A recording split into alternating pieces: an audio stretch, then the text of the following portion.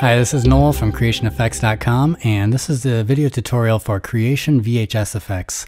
If you're not familiar, Creation VHS Effects is a huge collection of effects for making your footage look and sound like an old VHS tape in Adobe After Effects. And this has been the highest selling template on creationeffects.com, and it's used all over the place, from major Hollywood films to TV shows and music videos. And so I thought it had earned itself an update/upgrade, so I went through and rebuilt all of it and added new effects and more presets and made it faster, and now it's better than ever. Let me really quickly go over what the template includes, and then I'll dive into the tutorial. So inside you'll find over 100 customizable effects, and they're all easy to preview and easy to apply to your footage so that you can build your own unique VHS look. And they're also all totally customizable using slider controls. And included in those effects are lots of TV static and VCR tracking stock footage clips, as well as a bunch of audio effects and transition effects. And best of all, the template has 11 presets, which are finished VHS looks ranging from subtle to very heavily damaged. And with the presets, you can just drop in your footage and export it, and you can customize them with the controls. And something that you'll find very handy is each preset also has a single control which controls the overall intensity of the VHS look. So you turn it down to get a more subtle look, or turn it way up and you get something that's totally unwatchable. Alright, so let's take a look at this. When you download the zip file from the website, unzip it and you'll see a project file inside. Open that up and you'll see these instructions for getting started. There will be instructions layers like this one in almost every comp, so you can just unhide the layer and read it if you're not sure what to do. Our first and most important step is importing our footage and placing it in this comp here named Your Footage. So I'll go to File and Import and grab some footage,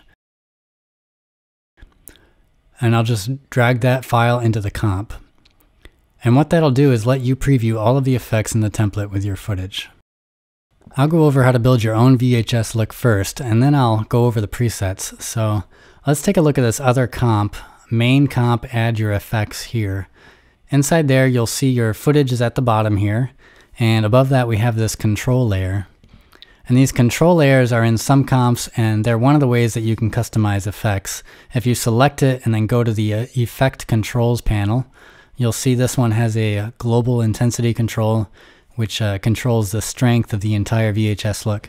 And you'll need this panel open, so if you don't see it, go to Window and Effect Controls, and then also make sure that the animation presets are not showing. So go to this little icon and then make sure that Show Animation Presets is not checked. Okay, we need to add some effects to this comp, so I'll open this Video Effects folder and I'll open the Video Effects Preview comp. Inside you'll see a bunch of yellow layers and a few blue layers. The yellow layers are copy and paste effects, and you can just simply copy and paste them into your main comp. To see what they do, just unhide it and preview it.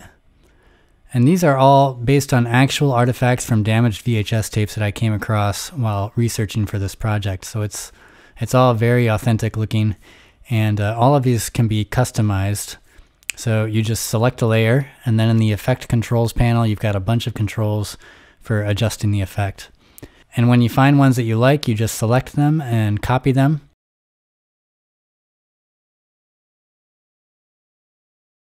And go back to your main comp and paste them. Yellow layers will only affect the layers that are below them, so they need to stay above your footage layer. I like to keep my control layer at the top, so I'll drag these down here. And going back to the control layer, you can see if I toggle the global on-off switch, I can quickly turn on or off all of the effects. And if I adjust the global intensity control, I can turn it up or turn down the strength of all the effects together. And you can think of this global intensity control as a percentage. So you can have the individual effects set at different intensities using the local controls on each layer, and then the global control will affect them all proportionally. Another handy feature of many of these effects, and you'll see these throughout the template, and that's these auto on-off blinking controls. And these controls allow you to make effects turn on and off randomly. And there's a minimum on time, minimum off time, maximum on time, and maximum off time. And the values are in seconds, so you can use low decimal numbers on these and the effect will quickly but randomly flicker on and off. Also note that all of these layers have marker notes here, and when you double click the marker you can read about the effect and get some helpful notes or instructions. Let's go back to the video effects preview comp, and we went over the copy and paste effects, which are the yellow layers. Now let's look at the blue layers, which are pre-comp effects. These effects were too complex to fit on a single adjustment layer, so they have their own separate comp or pre-comp. So you can still preview them the same way in here, and then you can find its folder in the project panel here under pre-comp effects. So the main comp inside the folder has the effect as well as your footage inside it. So you can see if I open it, you'll see your footage and also a control layer. And the control layer is how you customize all the pre-comp effects. And when you're done customizing, you can just drag this layer into your main comp. And you'll need to put it above the original footage that you had in there and then below all of the yellow layers. Now what if you want to combine multiple pre-comp effects? You can certainly do that, but you can't just drag them all into your main comp, one on top of the other, because these are all self-contained effects with your footage inside of them, so you would only be able to see the pre-comp that's on top. So instead, go back to the pre-comp effects folder, and let's say we want to combine the bottom warp effect with the color channel offset effect. Inside each folder, you'll see another folder named pre-comps, insert footage here.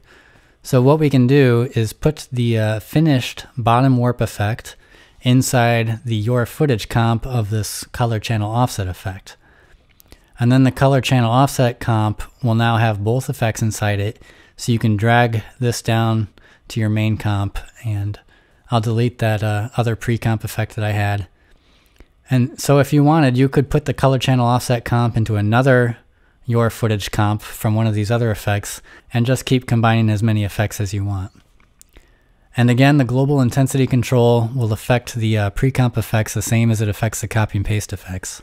It does that through expressions, which means that all of these comps in here have bits of code that reference this control layer in the main comp. And it's important to know that because it means that you can't just drag these effects into any comp that you create, or you'll get errors. So you have to use the main comp here to build your VHS effect. And there's some other goodies in here that you might want to add to your main comp, and that's the TV and VCR static found in this stock footage folder. I'll open the stock footage previews comp, and in here you have all these different types of static that you can overlay over your footage.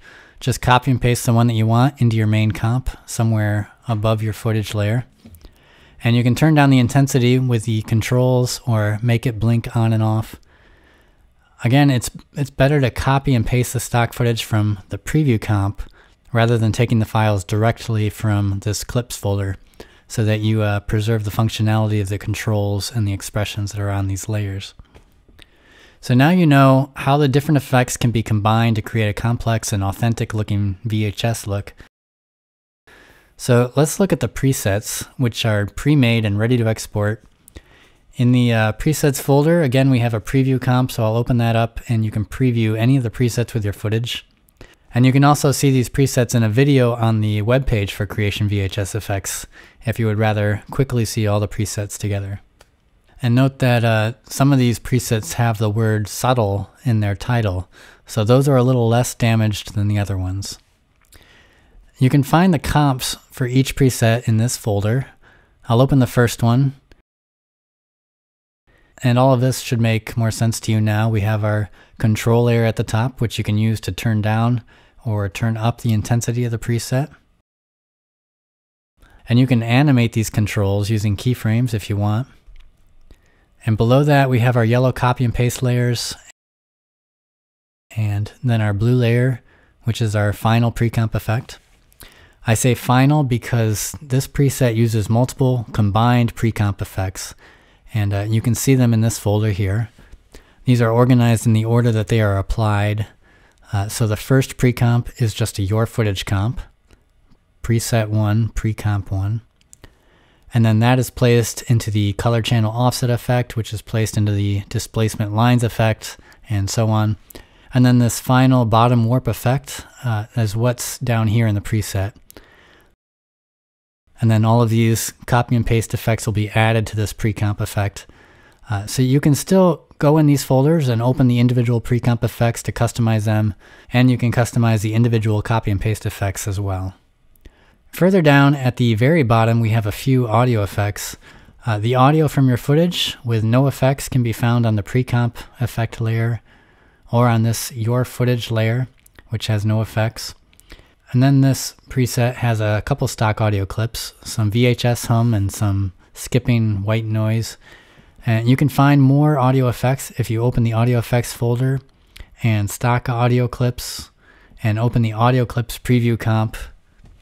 And you can preview these and then copy and paste any of them into your preset or into your main comp.